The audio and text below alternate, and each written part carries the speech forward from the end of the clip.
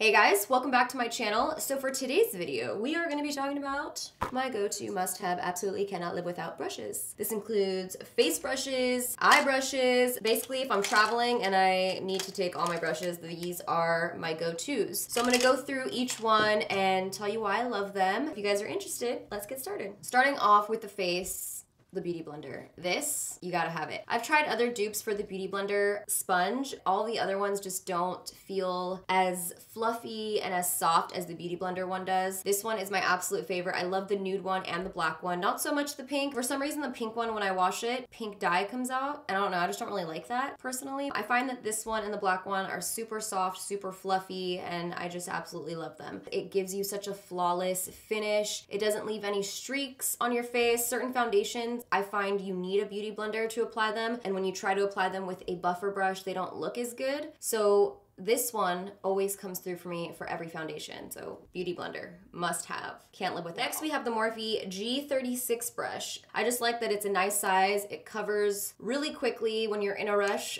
I also love to use this to buff foundation down the neck because it is so soft. I always use this with my cream foundations. I find that cream foundations blend in a lot nicer with a buffing brush. That's just my opinion. I've noticed, especially with the Hourglass foundation, that I didn't really particularly like this one with the Beauty Blender, but when I used a buffing brush, it was magic.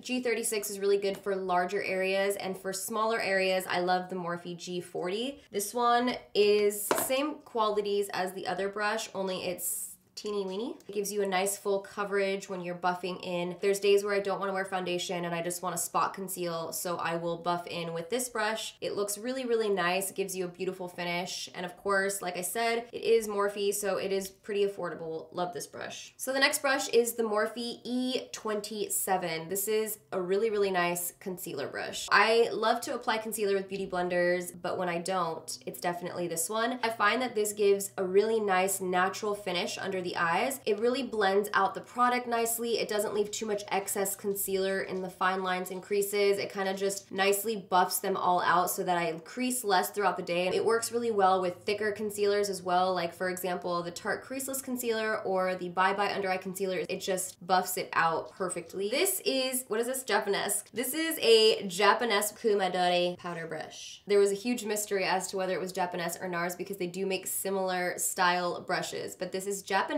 This brush is great for bronzing because it is a larger brush. It's really soft. It does come to a slight taper at the tip, so you could definitely use it to lightly contour. I wouldn't like heavily contour with this, but I use this with my bronzer every day, and it prevents bronzer helmet because it is so large, it is so fluffy, but still with the point, it gets perfectly into the cheekbone, covers everything. It's just so nice. The quality of these brushes is incredible. Absolutely don't leave me ever. Don't discontinue me. So next we have these two brushes, and I brought both of them out because I really wanted to show you the difference between this one, which is NARS, and this one, which is Japonesque. As you can see, the handles are a little bit thinner on the NARS ones, and this one is a little bit more of a taper, and this one is a little bit fluffier. Like I said, if you're on a budget, you want something very similar. Honestly, I can't even tell the difference other than really the shapes. They are both incredible. I love them so much, so I wanted to give you guys kind of like two different options, and these are just like the smaller versions of the large brush I showed you. So typically I use the NARS one in this case because this is what I use to do a more sharp contour. I want you to see my cheekbones. This is the one that I use for that, for precision contouring. It just has a really perfect taper at the tip here. Perfect size for that area. It's just beautiful, fluffy, comfortable, elite, rich, expensive. I'm really bad at describing things, so I'm sorry.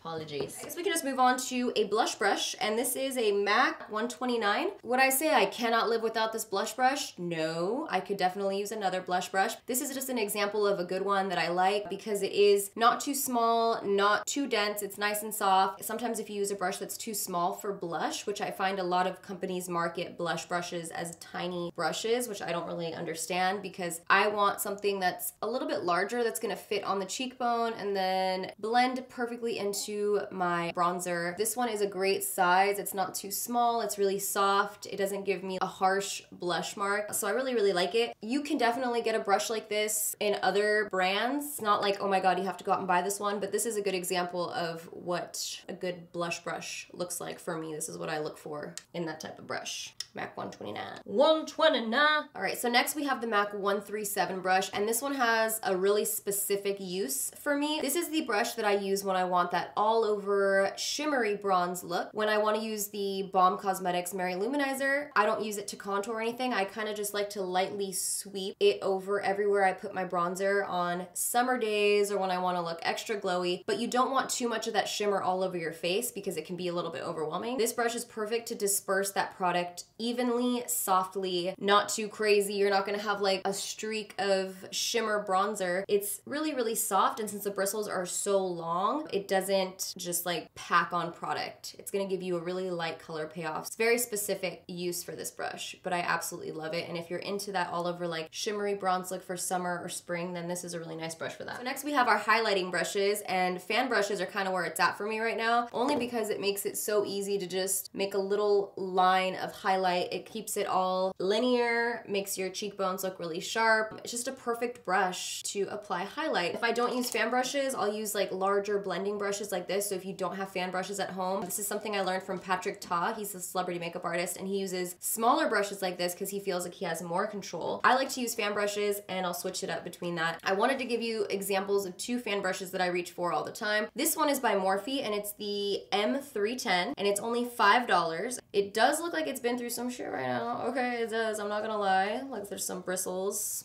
you know, but $5 is a really good deal, super affordable. And then there's Japonesque, which is phenomenal, amazing. I love it, and the bristles are all, you know, somewhat intact. This one is $20. You can see the price difference. There's definitely a difference in the way they look. The MORPHE one has just, it's kind of been through something, you know, it looks a little like it didn't get a fresh blowout type of vibe. And this one is still pretty compact and linear. I like them both. So whichever one, I'm giving you two options. Okay.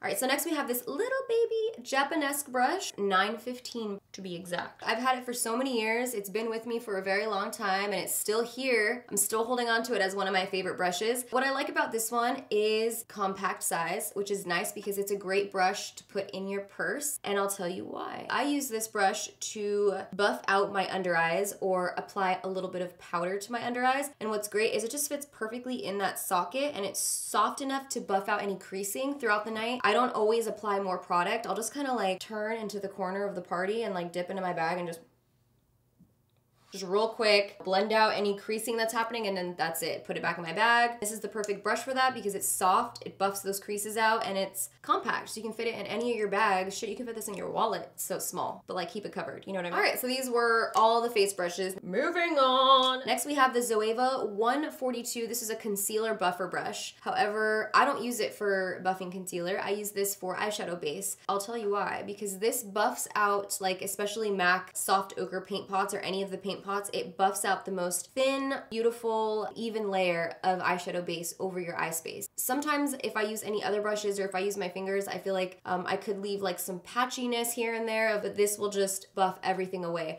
And if you have patchiness on your eyeshadow base, that's where you're gonna run your eyeshadow over that. It's gonna look patchy, and it's gonna be a mess. You're not gonna be able to blend it out. I have found that these types of brushes buff out the best on the eyeshadow. Different brands carry this type of brush. This is just the style of it, so you know, if you're into it, you can kind of pick one up from any brand.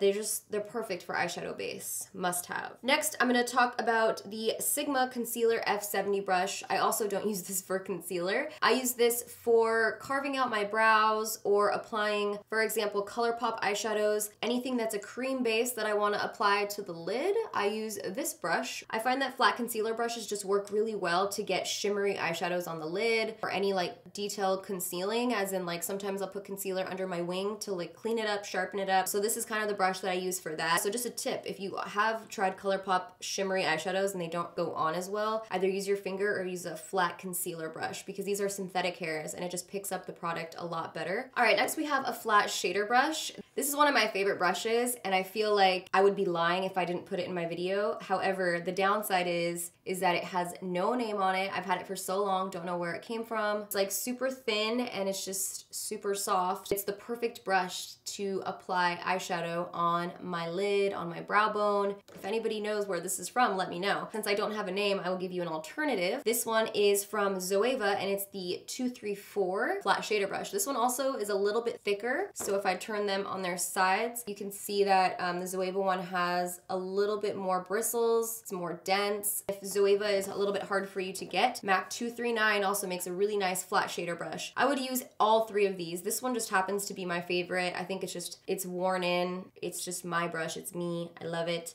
Not much more to say about a flat shader brush. They work great with powders. This is more for matte eyeshadows on the brow bone or even satin eyeshadows. All right, so now we're gonna talk about the fun brushes. I love blending brushes for the eyes. They're probably my favorite brushes to collect. And even when I first started doing makeup, anytime I bought a blending brush, it was so beautiful to me. I love the way they look. I used to love the MAC 217. Buying a new one of those for me was magical. Also, I just felt some type of way when I bought one. I just thought it was like so nice, so expensive, and they hold a special place in my heart. I even prefer to clean blending brushes. Like out of all the brushes, I love to clean them. I think it's because I love them so much. To be more specific, like Smith Cosmetics blending brushes are the absolute hands down best I've ever tried in my life. Like I could literally just only use their blending brushes for the rest of my life and be happy. I used to think nothing could replace a MAC 217. That's just kind of like the standard blending brush, which is also incredible. I love it, but I love the Smith brushes so much more now, and these are just staples for me. Favorite blending brushes from them are the 235, which is this one right here. It also has a lot of control. It has a really nice taper to a fine tip. I like to use this for my transition colors, any larger areas in the crease. This one works perfectly. This is the 230, which is a lot smaller than the 235. It's more of a long, fluffy pencil brush. This is my best way of describing it. This is one of my favorites for just smaller blending areas, I guess. And then lastly, we have the 247, and this one is very similar, comparable to, I would say,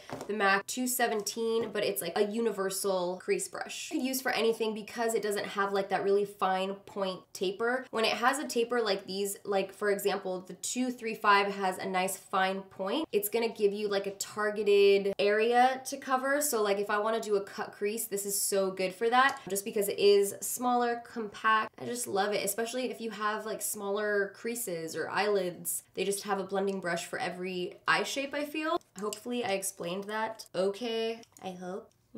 And then lastly for the blending brushes, I have the 228 crease brush by ZOEVA. This one is not absolutely necessary, but it's nice to have. It's one of the nice to have brushes for me because it works really well to blend out the edges of your eyeshadow. I don't necessarily use this for cut crease to define the crease. If you have a larger lid space and a larger crease space, then this would probably work really well for you as a transition shade brush. It's a really nice, good quality brush that I keep, but yeah, that's what I use it for. All right, we're almost finished here. Just have a few more. Next, we have the Smith 257 brush. This brush has a very interesting shape. I don't think I've ever seen another brand have a brush like this. It's almost like a flat brush, but then it comes to a point. It's very, very different. I like to use this brush to buff out the under eye because it does have that fine point, so the point will really target the product right under the lash line, and then the soft fluffiness of the base will blend it out as you're applying the product. And I just really love this brush for that. I also love this for, and I know this is weird to a lot of people, but contouring the cupid's bow. It's a weird thing, but if you want your cupid's bow to look deeper and more defined, you can take a really light amount of contour powder and just put it right here, and it's like something about it fits perfectly in that little area, and it doesn't put the product on too aggressively, so that's really what I use it for. But also the under eyes, a really nice brush for that. They also make a tinier version of that. I just kind of wanted to show you the difference between the two. This one is also really good for the under eye. I like the larger one better, but I wanted to show you the two different sizes just here on camera because I do have them both in my like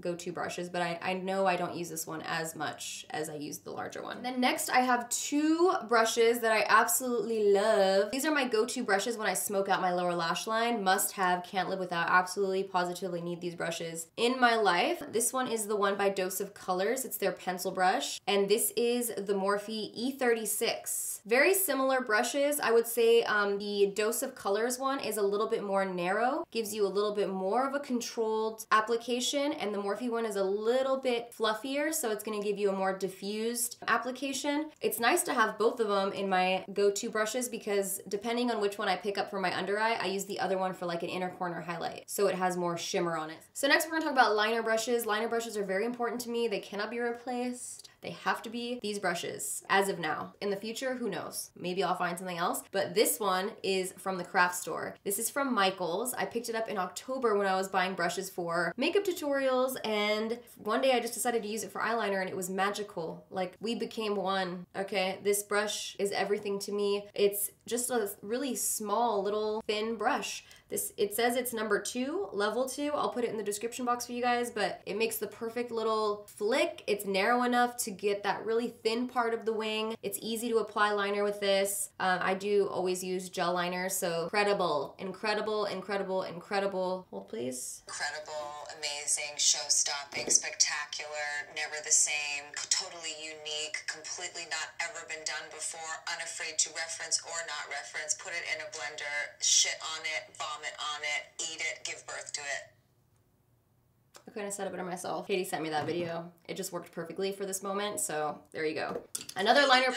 Oh my god. The phone just kept going. So this is another liner brush, and it's very new to me. Katie also brought me onto this brush. This is the SONIA KASHUK number 27 brush. This is a really, really, really, really good eyeliner brush. Some people do liner better with this, and some people work better with angled brushes. Angled brushes, I would say, are a lot easier for beginners or anyone who's new to a wing, because the hardest part is kind of getting a straight line, and angled brushes already give you that guidelines. If you struggle with eyeliner, I would say that this one would be better. This one is really good for like detail. You're comfortable doing wing liner, but this one, you're gonna get an awesome wing every time, and it's super stiff. I hate angled brushes that are too flimsy. The bristles kind of like flare out too much, then your eyeliner is messy. But this one is sturdy and it gives the perfect wing. The very last 2 brushes I have to talk about are angled brushes. The MAC 266. This is a really great universal angled brush. It's synthetic hairs, which I like for angled brushes because, like I said, natural hairs on angled brushes, they get too messy for me. And synthetic ones stay really nice and together, compact. They don't spring out on you as much. So I like the 266. There's also a 263 that looks exactly like this, but it's natural hairs. This one just works great with eyeliner, for brows, for detail work under the lash line. It's kind of just a universal angled brush. Works for everything. Love it. And then lastly, we have the 7B ABH brush. This is a really, really good eyebrow brush for the same reasons. It has synthetic hairs, it's stiff, sturdy, gives you really nice control over making those hair-like strokes. You don't want to use a natural haired angled brush to do your eyebrows. I feel like it doesn't give you that sharp, crisp line that you need to make those hair-like strokes. This one is really good. It's nice because it has a spoolie on the other end, so you know, you could just brush through it. You don't need to have multiple brushes in your hand, and that's if you're using like powder or pomade. This is really, really nice. All right, guys, so that's it. That's everything. Those are all my brushes that I love. I hope you guys enjoyed this video, found it helpful. Let me know what you guys thought about it in the comments down below. Also, let me know if there's any brushes that you guys love that you think I should try. I'm always watching, I'm always looking to find new brushes. So if there's any brushes that are incredible, let me know, and I'll see you guys in my next video. Bye. Action. I'm so burpy. It has a really large, fluffy dough. Ugh, you're sick. I don't know, this, oh God. Okay.